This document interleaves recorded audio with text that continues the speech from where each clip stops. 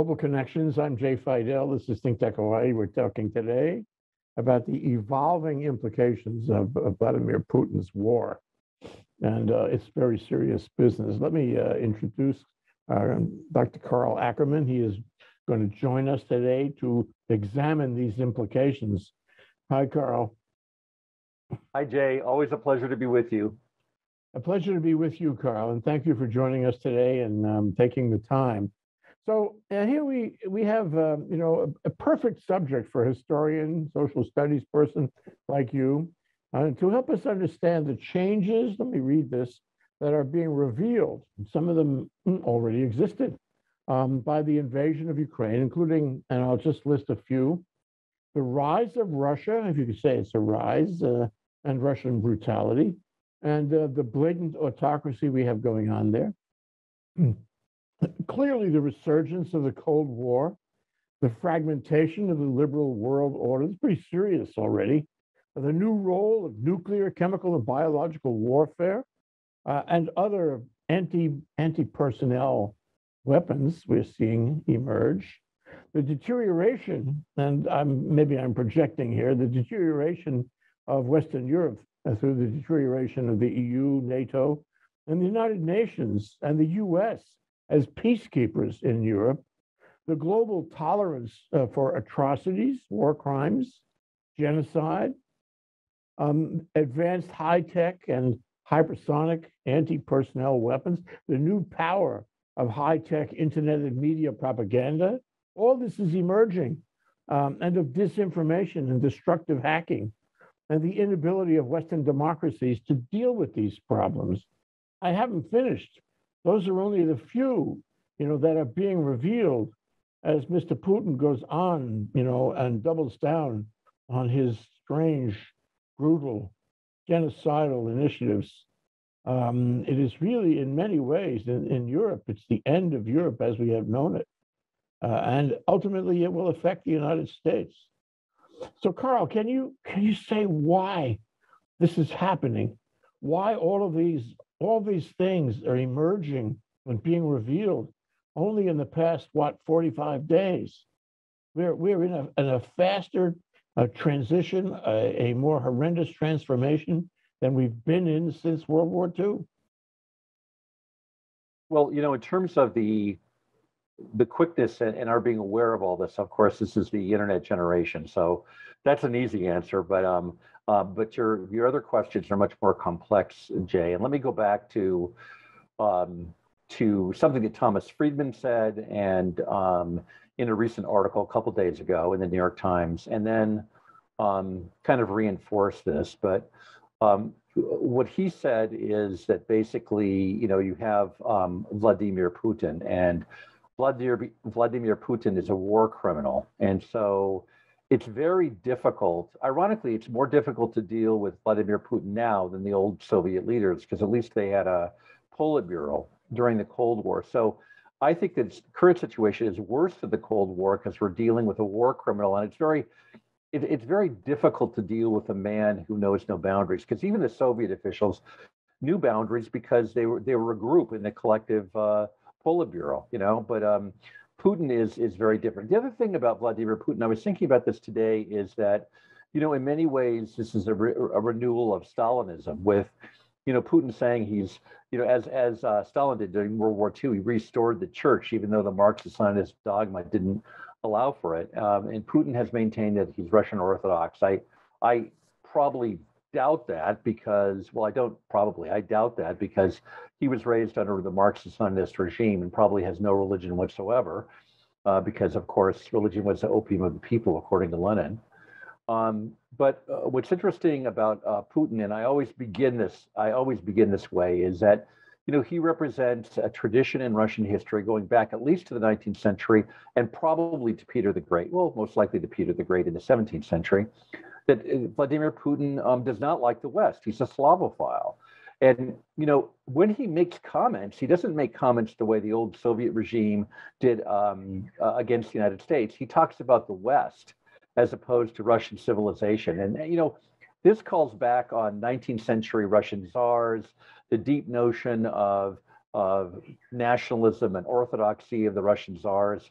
He's really pulling the strings of Russian nationalism, and this is quite dangerous. So that the notion of internationalism or working with the West or not being fearful of NATO is out of the question, because only Russian civilization can lead the world. Lead the world into oblivion.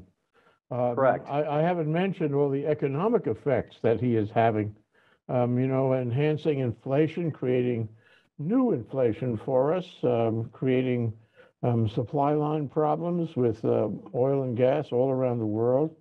He evoked all these sanctions. He didn't do them, it was done to him, but he evoked them. And now look at the effect that these things are having. I mean, ultimately, and there are a lot of observers indicating and concluding that we'll be in a global recession or worse because of Mr. Putin. I mean, I really don't think, I don't know, the comparison with Hitler is inevitable, but I don't think any one single person has done as much damage to as many institutions and countries and people in the world as Putin, and it's only beginning. It's only beginning, and there doesn't seem to be an end to it. He is going to double down until somebody stops him, and so far I don't see any way to stop him. He was quoted today to say, "Well, the sanctions don't mean anything to me. I'm going to continue my initiative against Ukraine and in all other ways, despite the sanctions. Doesn't matter." So I think what we have here is, by the standard evaluation, a wild man, a crazy man, who is in control and knows how to stay in control. No, the history has not seen anybody like this. It's really remarkable, and I think the one thing that we ought to discuss, Carl, is that when you consider all these things, these implications that are being revealed about the world and humanity and countries and the liberal or not so liberal world order right now, they are going to affect every man, woman, and child on the planet. Nobody is exempt. This one man has the power, it's clear, to affect the entire human race. Thoughts about that? Am I right? Am I wrong? No, I think who is going to stop him and when? I think you're right, Jay. Going back to the very last comment you made about who's going to stop him and when. David Remnick in the last New Yorker, in his notes at the beginning of the New Yorker, said something really apropos to what you're just saying. He said that, Putin works by personal patronage. So the people that he has surrounding him are A, not going to tell him the truth if it's going badly, that is a war, and B, owe him for their wealth and their privilege. So that's, you're not going to change him that way. And the only thing that's going to change, I think, Vladimir Putin is when Russians come home in body bags in masses, and they just very may well. We don't want anyone to be killed, Russian soldiers or Ukrainian soldiers, but the reality is going to hit the Russian people, and of course, Vladimir Putin doesn't care really about the Russian people. I mean, they're suffering already in terms of economic sanctions, but he and his oligarch friends, well, not so much his oligarch, his patronage friends, I should say, are really the ones who are still gaining and really are losing nothing. So that's really key. The thing, Jay, that concerns me the most, and I'll get into the politics in just a moment, is the nuclear power situation. In Zaporizhia, the Russians still control the largest nuclear plant in all of Europe. And we saw what they did at Chernobyl. They said to their soldiers, go dig in over there, where there's nuclear soil. And so, they're telling their own soldiers to do this. So imagine what's happening in that Ukrainian plant. So that still scares me. It's been, at the very beginning, when you and I talked from the very beginning, I've always been very concerned about the order of the nuclear plants, because if the Russians have control, we're in, what we like to say in Hawaii, deep kimchi, because they, when I'm talking to students, I often say, have you ever heard of something like a Volvo or a Mercedes coming out of Russia? Of course not. They don't have good products, and they don't have good quality control, with the exception maybe of the space station. Even that's questionable. So, this is a dire moment for the entire world because of nuclear power and the Russians having control of the Ukrainians' nuclear power, at least at one huge power plant. The second thing is that one of the things that Vladimir Putin has done recently is he's appointed Dvornikov to run the show. And Dvornikov was born in 1961, and that's not pointed out by most news media. That means for 30 years he lived in the Soviet Union, just like Putin had a long history in the Soviet Union. And he went to a military academy, Frunze in St. Petersburg. This is the military man, but his record both in Chechnya and in Syria is killing civilians. So this is also very dangerous. And I think, again, going back to the Thomas Friedman article, what we can do to counteract this is, number one, support the Ukrainians in their diplomatic processes.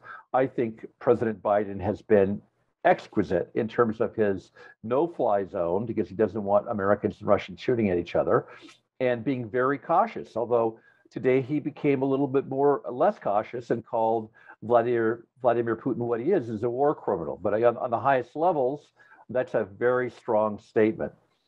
True, but strong. The second thing Thomas Friedman said, which I think was really good, is that when we talk to the Russian people, we make it clear that it's not the Russian people we're fighting against, it's Vladimir Putin only. The third thing, Jay, and I think this is maybe something that you brought up with your excellent questions, is what can we do? The question is long-term all about this. And, there always have been environmentalists who have said we've got to get off our dependence on oil. And of course, with 30% of our oil coming from Russia before this conflict, we in Hawaii have a dependence on Russian oil. Luckily, there are other places we can go to, but still 30% is really high before the conflict took place. So we have to go to alternative energy so that we're not dependent on Russia or any other country for oil production. And that's going to take probably some sacrifice among the American people, but once it's done, we'll be less dependent internationally. And our goal for that was 2045. 2045 is 20 some odd years away. We don't have that much time. We do not have that much time. And in the meantime, the people in Europe are going to be freezing in the winter. There's going to be a problem about generating electricity in various places in the U.S. and elsewhere around the world. We don't have that much time. And you talk to the clean energy industry sector here in Hawaii. They say, yeah, we can do it, but they have to be incentivized. Government has to step up, national government, local government, and people, of course, as you said, they have to be willing to make a sacrifice. And that is one of the very special things here. Are they willing to make a sacrifice? Do they understand the stakes? And if they don't understand the stakes and they're not willing to look at the news, the news, and people are complaining already that gas is costing too much. They don't link it with with democracy and the survival of the free world and the liberal world order. And this is really a mistake. And he has got complete control over the minds of most Russians. And that's extraordinary. And that'll continue. And they'll support him even when those body bags come back. That is my expectation here. So we don't have, in a freedom, democracy, we don't have that kind of mind control. And the problem is that people are going to go, I think, in the wrong direction. You're going to see Congress go in the wrong. Well, when has Congress gone in the right direction since Trump and maybe before Trump? The problem is that we are going to soften in our support. And this is what I worry about, because if we soften in our support, Vladimir has exactly what he wants. And the other thing is, these these changes, like some of the changes that Trump elicited among his base in his 4 years in office, um, turn out to be permanent. They turn out to be, changes in society. And some of the things that have come up around Putin are likewise changes in society.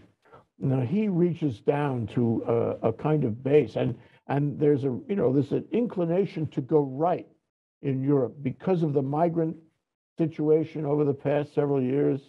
There's an inclination not to care about the Ukrainians.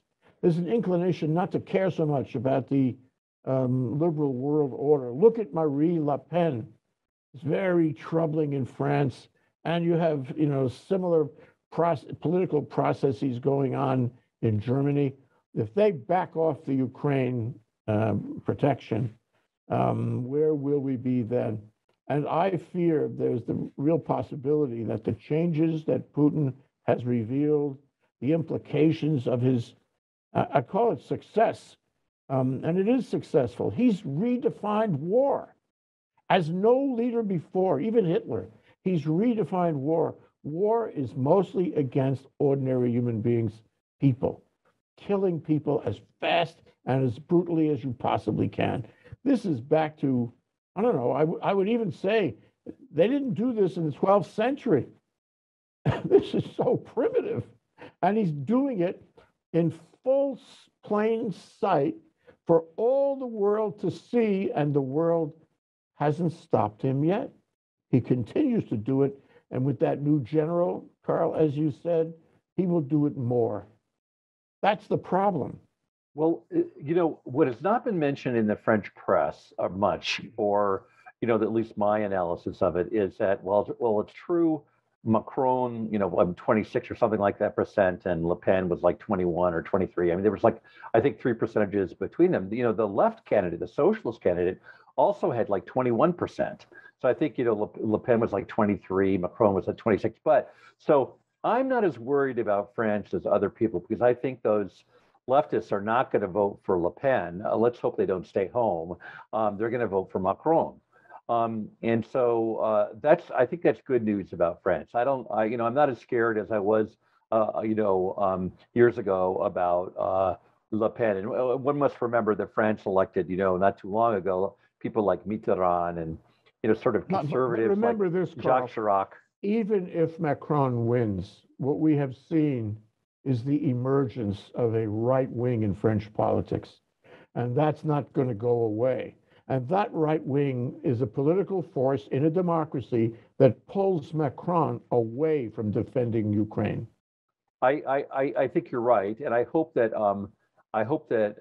if and when Macron is reelected, that he will stick with the general NATO perspective. And of course, in Germany, a semi liberal to left person was elected after Angela Merkel. So we're in good shape in Germany. I mean, and I'm not even so concerned. I'm not trying to put left against right, because I think that Jacques Chirac, who was more rightist in France, would have probably I think he would have supported what's being done with NATO. And and I should say also that what really on the other hand, we've been talking about things that are problematic, but on a brighter note, I mean, look at how many people have been accepted by the Polish people, Ukrainian refugees, and it's not enough, Carl. Let me argue, it's not enough. And you keep hearing them say, you support us with money. We're running out of funds. We can't continue to do this. And over a month or 2 or 3 more, those complaints are going to be magnified, and the number of migrants or of refugees is going to be magnified. It's not necessarily going in a good direction. We can all be proud of them for now, but the direction is not necessarily encouraging. I mean, it's difficult for any country. I mean, look at people in the United States' reaction to our southern border. I mean, it's and the problems we have with immigration, good or bad. I'm not trying to make an editorial statement here, but I mean, I think it's difficult when you have millions of people crossing your border, 2 million or so, 4 million, and that's very difficult in terms of, in your economy. I'm not sure what the long-term effect of this would be, 20 years, 30 years, in terms of adding to the population growth and also to, building, infrastructure. Well, let's talk about Ukraine itself. Okay. Because Ukraine is clearly being devastated. The people are being killed by the tens of thousands now. Mariupol is evidence of that, and brutally. And Abuka is evidence of that. And the buildings we can see on television every day, 24 hours a day, the world can see these buildings, all the institutions, all the infrastructure being destroyed. And you can say, well, maybe we can put Humpty back together again. We'll go in there, we'll make investments. But the problem is the country is being destroyed. You need people, you need culture, you need the connections that make a society. And he's wrecking them. I don't know if we've ever seen this before, not in modern times. You're an historian. Maybe at some point in human development before, you could sack a city. That was the, sack a city, you can make you rubble out of it, which is what he's doing, the new kind of war. The problem is it is opening a possibility for other tyrants to do.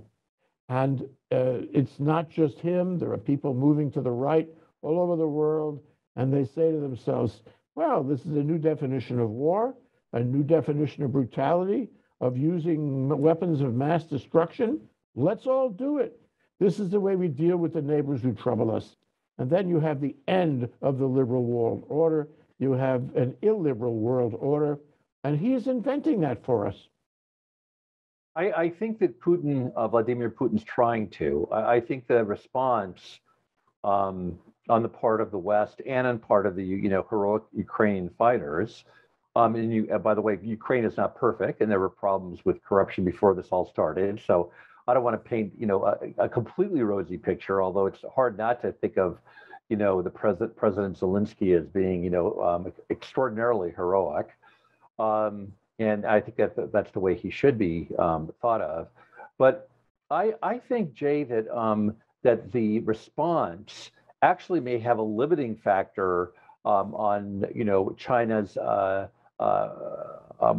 wants of Taiwan, and that the North Korean dictator and other dictators around the world are looking at this situation and saying, oh my goodness, this is Russia, one of the most powerful countries on the earth, and they're having problems with the Ukraine. And I think, people have, asked me in the past, why did Vladimir Putin so misunderstand what was going to happen? And he was using the Czechoslovakia 1968, Hungary 1956 playbook.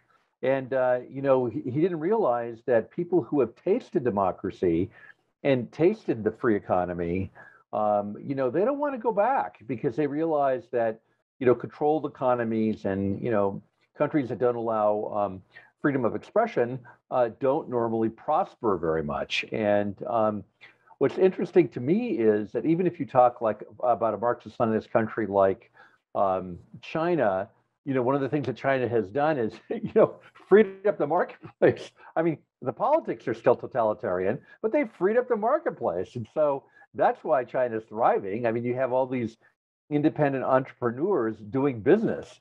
So I don't think it's entirely as bleak as one might think. There are there are problems, but let me go back to the United States for a second, because here's my analysis, which differs from most people on the block.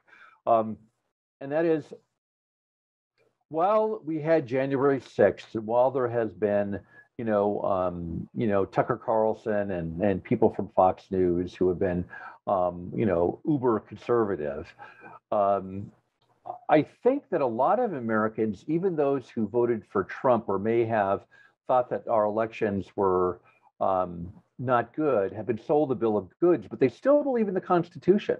And the reason they're fighting is because they think that something was done immorally about the election. So they still believe in elections. They just didn't think it was a fair election because they've been fed this information by sources on the internet and sources at Fox that are basically telling lies. Yeah, but And so, inherent in their belief in that regard uh, is is is the elevation of Trump himself. If they believe there was something wrong with the election, they believe he should still be president, and he is a very good president, kind of, And I think there's a lot of people in this country who are still wedded to that idea. well, we will see. We will see in the next presidential election. But I think, a lot of independents aren't comfortable still with Trump, and I think if he ran again as a Republican candidate, he's going to get beat. Especially if he's facing Biden again, I think he's going to get beat, even with inflation. But here's something that happened the other day in the Senate. The senator from Missouri is named Josh Holloway. Isn't it something like this? Hawley. Josh Hawley. Thank you. Thank you for correcting me. Josh Hawley. Well, our senator from Hawaii, Brian Schatz, took him to task. And took him to task about the Ukraine and said, you weren't for this initially, and nor was Trump. Speaking of Donald Trump, anyone who wants to vote for him should think about his foreign policy. He got Vladimir Putin completely wrong. And, in other words, this is, as the world knows now, this man is a war criminal who is someone who believes in absolute power and believes that he can bully other people in regaining territory. And so, and by killing people, and by killing civilians, and by killing his own people in terms of Russian troops. So I think that Brian Schatz on the Senate floor said, "Hey, this guy wasn't originally for the Ukraine," and apparently this senator from Missouri was trying to say, "Oh, we should be giving them more," when at first he was against giving the Ukraine weapons and things like this. So I think if we have more people, both Republican and Democrats, calling out the far right people in the United States and debating them and saying, what is this all about? And not only just on political issues like the Ukraine, but allowing people to love who they want to love in terms of gay and lesbian rights and people, cross-gender and things like this. I think these are all issues. We have so many issues. We have so many issues that have to be challenged. And of course, the Ukraine. In some ways, I think the Ukraine has made people more democratic, more wanting to support. You don't bump into many people in the United States, even on Fox, who want to support Vladimir Putin.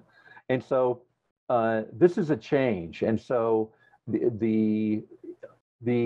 think, as President Zelensky has said, he's inspiring people across the world to rethink their democratic principles. So that's the good news, Jay. Well, I wish I could be as optimistic as you are. I don't think we have time. People are dying by the thousands every day. The country is being wrecked, and in the wreckage of the country, in the devolution of the country to rubble, what is happening is our morality, our liberal world order is being changed. And despots all over the world are seeing Putin's success. And it is appealing to the flaws in humanity. And the question is, and I put this question to you, how is this going to wind up? We have so many factors working at the same time. And then when I see, for example, that ridiculous confirmation process of Ketanji Jackson the other day, I say, this is how Americans spend their time on racism. Don't we have more important things to do? The world is burning. As you know, you were in the program. Yes, well, global issues. The world is burning, and they're playing with issues that are simply inconsequential. That are wrong direction. And so I worry about the American government. I worry about the American people. I worry about Western Europe and its ability to protect the liberal, world order. And I worry that Putin is doubling down every day, not going away. He's continuing to do this. He's controlling the minds of the people in his country. He's using every brutal weapon at his disposal. Do we have the time? Shouldn't we be focusing on protecting the world order instead?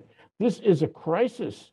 And I grant you there are things happening in this country that may be encouraging in some ways, but can we attend to the global issues? Can we focus on protecting the liberal world democracy? Or are we going to get all caught up in this kind of Trump argument that we've been having? And I worry a lot about that.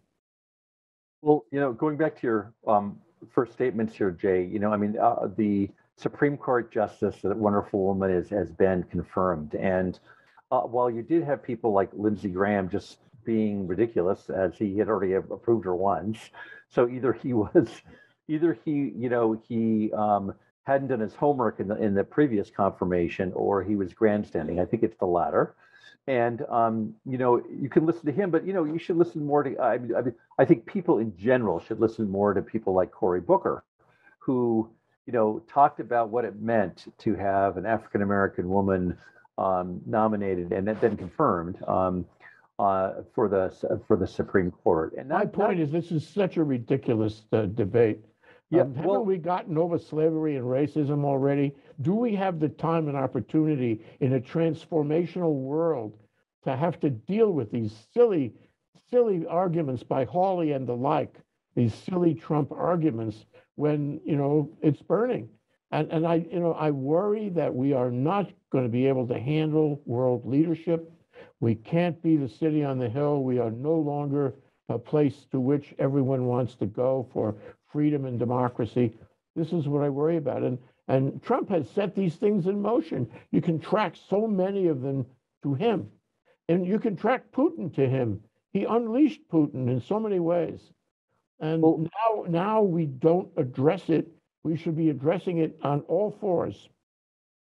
Well, I agree with you. The overall picture is that we have had a recent upsurge in right-wing politics, but I also think that there are some geopolitical things going on here too. And when we had our burning issues, wonderful symposium with just really eloquent and thoughtful people on there, you may remember that the woman who represented India said, "Look, we're going to have hands off this situation from an Indian perspective because Russia and India have been close allies in terms of economic development, and we can't afford to do that." And I understand that geopolitical position. I don't agree with it, but I understand it.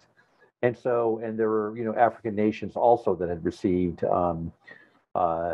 support from Russia in the past, and from the former Soviet Union, and they abstained. But I think that where you and I, Jay, are coming from is also, at what point do you take a moral position? I mean, at what point do you stop appeasing people like Vladimir Putin? And I think our president, Joe Biden, has started to do this. And I would take another tack also, both on the right and on the left, is that sometimes our news media gets focused on Joe Biden's son or Jared Kushner and their business deals and things like that. And Jared Kushner recently has been in the news because of his deals with Saudi Arabia and his investment company. And I think that's really of 10th, 11th, 12th degree importance. What are the most important things is saving the Ukraine and getting people through our houses of Congress, who are being confirmed by the Senate in terms of good people. And I think to a certain extent, both on the left and the right, I'm not going to bash either one of them today, but of course, the right wing has been doing some pretty atrocious things recently, as I use the example of Lindsey Graham, and Lindsey Graham should be better than that. It's just his comments during the hearing. I mean, there's no excuse for it. He was just being childish and grandstanding. But well, it's a test of democracy, isn't it? Right. Well, here's the thing. And we need to get our act together.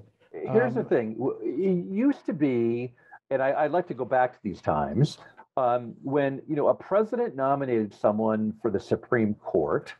They may have different views than someone on the left or on the right, but if their jurisprudence is decent and they haven't done something really awful in their lives, and you shouldn't go back to their childhood and say, oh, they threw up when they were 5. Well, that's ridiculous. They should be approved. The president has the right to I'm afraid nominate. Those days are over, Carl. Well, I'm hoping we can get back to that. maybe I'm an eternal optimist, Jay. But let's go back to the Ukraine for a moment. And I just think, seeing these Ukrainian people and this, today there's a report of this like 75-year-old grandfather, helping to push back the Russians, and it's, unfortunately for the Russians, the Russians are always, alluding to and Vladimir Putin to World War II, and they will again on May 9th, but Victory Day for them and for the world. Unfortunately, that the Russians are the Nazis now, and so they are committing the same sort of crimes that the Nazis committed against them, and it's tragic. And I want to. My final comment to you, Jay, unless we have more time, and I would love to talk more, but my final comment to you is, lucky enough, or for me, my father was one of those airmen that flew into every theater of World War II, including flying. He had clearance to fly over the Soviet Union. And what happened was that when the Germans bombed, they would bomb buildings and leave the infrastructure up so that they had to tear it down and then rebuild. But the good news for all of this is that the Soviets did rebuild, the Japanese did rebuild, the Germans did rebuild. And, in terms of the Japanese and the Germans, they're thriving economies. They're, doing well.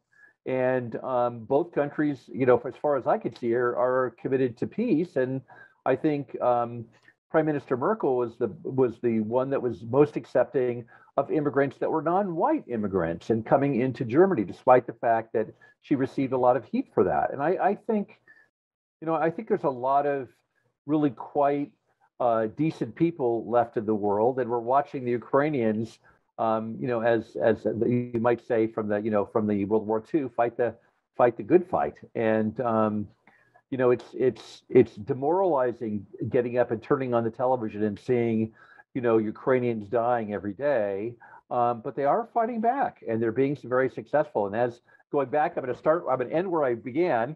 What Thomas Friedman said is we have to continue to support the Ukrainians, not only by giving them weapons, but to support their diplomatic measures because they're an independent country.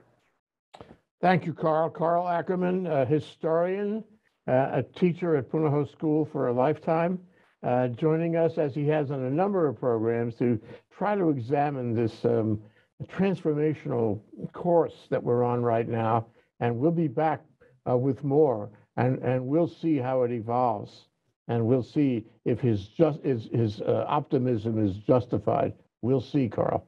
Okay, Jay, I just want to say you continue to be, in my book, the world's one of the world's greatest mensch. And for those of you who don't know that word, it means a really good person. The same to you, Carl. Thank you so much. Thanks. Aloha.